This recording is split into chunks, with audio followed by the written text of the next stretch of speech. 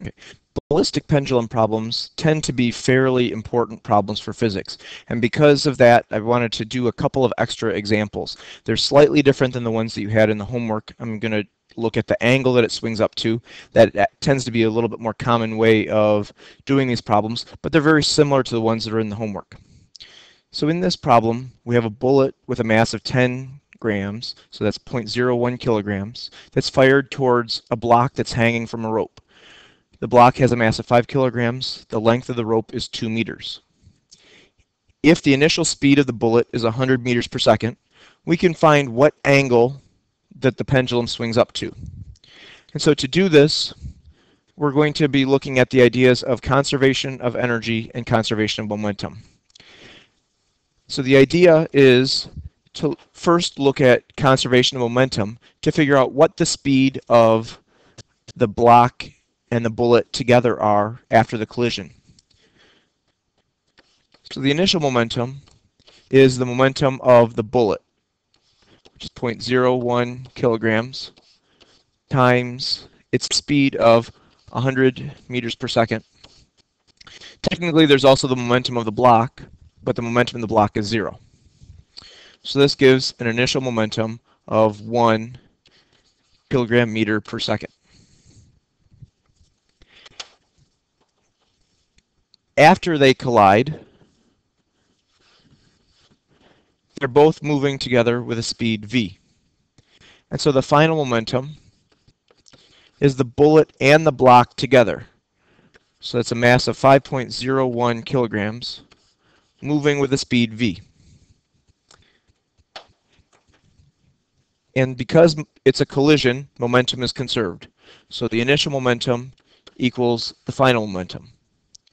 So this means that 1 kilogram meter per second equals 5.01 kilograms times v. So solving that for the speed of the block and the bullet together,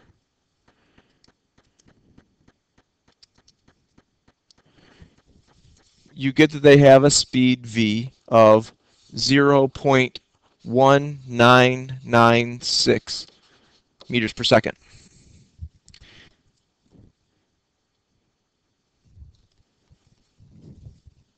Okay, now then after this you're going to use conservation of energy with the kinetic energy of the bullet and the block together being turned into potential energy.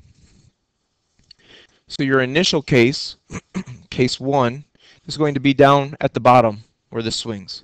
And your final case is up here where they stop.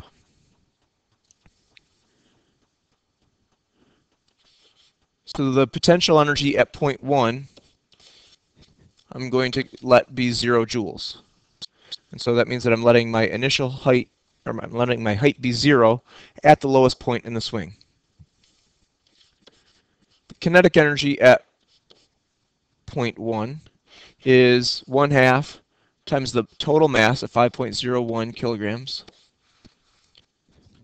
times the speed that we just found, 0.1996 squared.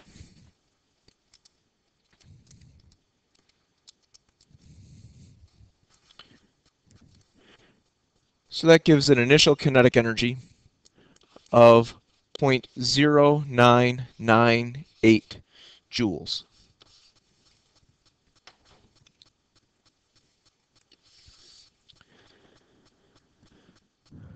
The kinetic energy at point 2 is 0 because it says that it has stopped.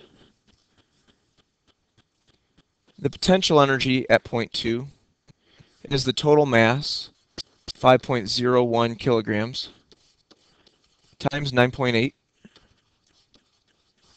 times h. We need to figure out what this height is. That's what we're going to be solving for.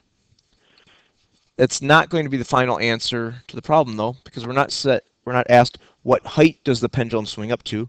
We're asked what angle does the pendulum swing up to. So if we go to solve this, we have that the potential energy at point 1 plus the kinetic energy at point 1 equals the potential energy at point 2 plus the kinetic energy at point 2. So the total initial mechanical energy is 0 plus 0.0998 joules. The final potential energy is 5.01 times 9.8 is 49.098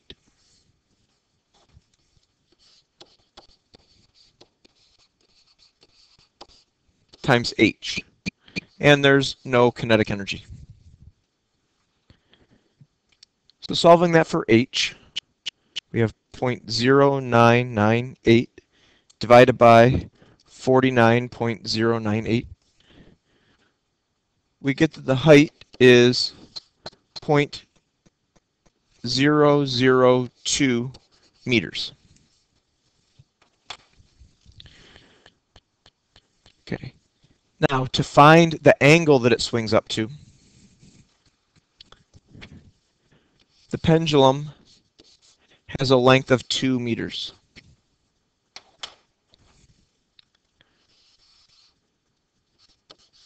And it swings up to an angle theta. The length of the pendulum is still 2 meters. The length of the string is still 2 meters.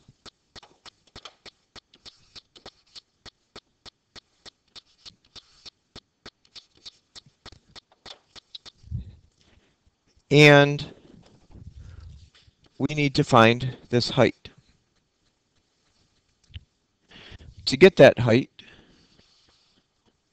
if I draw a horizontal line over, the length, I have a right triangle here, the length of the side that I just marked is 2 meters times the cosine of the unknown angle.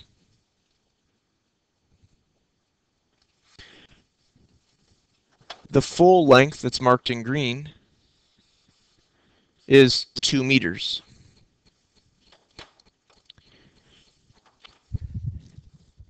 So this height that's remaining, H, is the full length of 2 meters minus 2 meters times the cosine of the angle.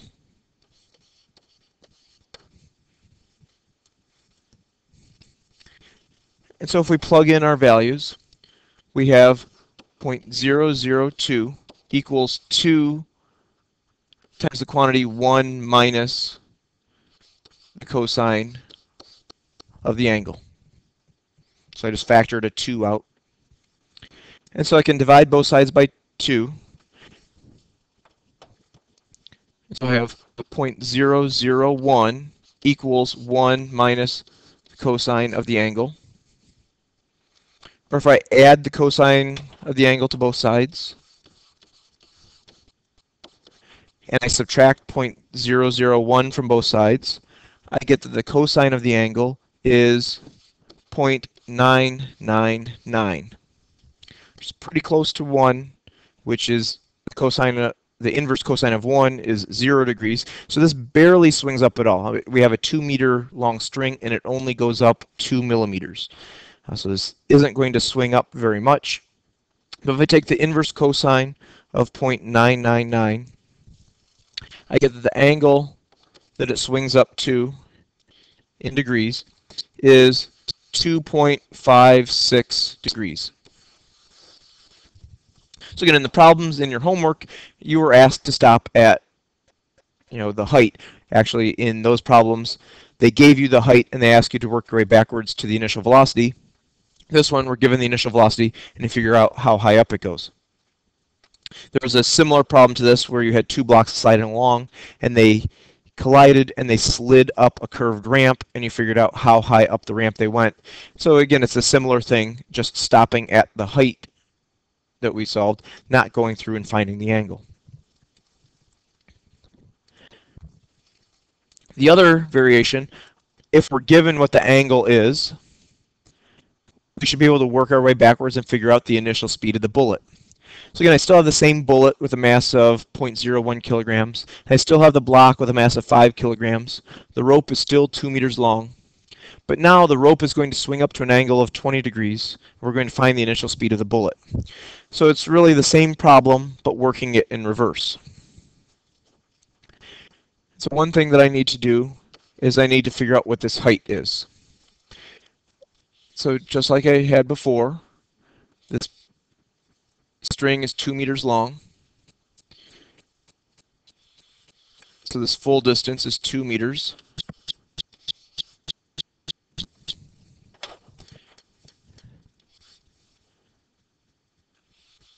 This side here, you're given this angle.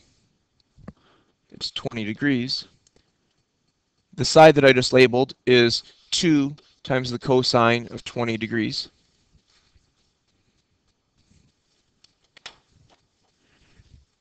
And so this height is going to be 2 minus 2 cosine 20 degrees. So 2 minus 2 times the cosine of 20 degrees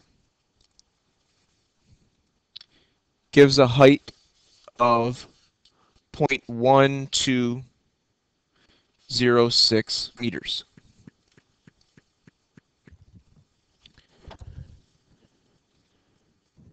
Okay, so this, again, this is the problem in reverse. So I know how much potential energy is stored in the block when it has completely come to rest. So I can work my way backwards, and I can solve for the initial velocity that they have when they have collided. So again, it's not the velocity at the very beginning. It's going through and finding the velocity after the collision.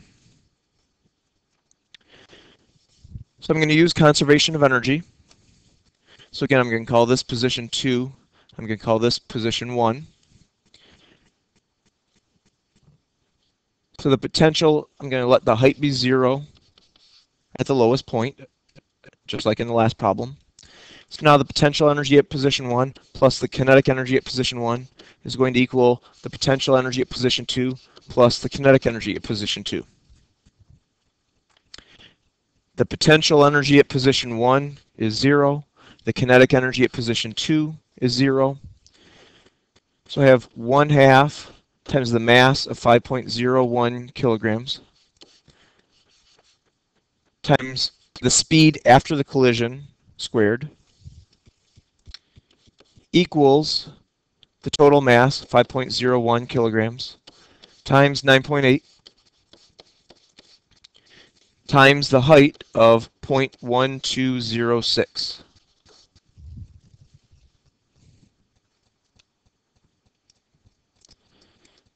So if I go through and I find my potential energy of 5.921 joules, and I multiply by 2 and divide by 5.01 to get v squared and take the square root, I get that the speed after the collision is 1.537 meters per second.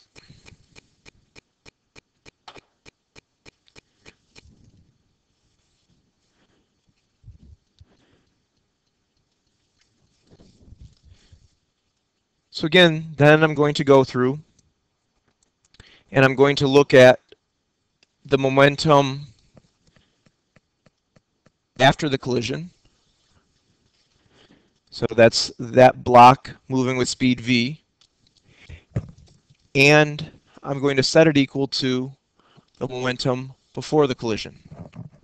So that's the momentum of the bullet, which is the mass of the bullet times v0, times the momentum of, or plus the momentum of the block, which is 0. So my initial momentum is 0.01 kilograms times the initial speed v0, which I don't know this time, Again, plus 0 because that's the momentum of the block.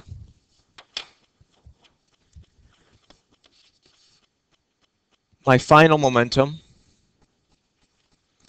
is going to be the mass of the two added together, 5.01 kilograms, times the speed that I just found, 1.537 meters per second. And that gives me a final momentum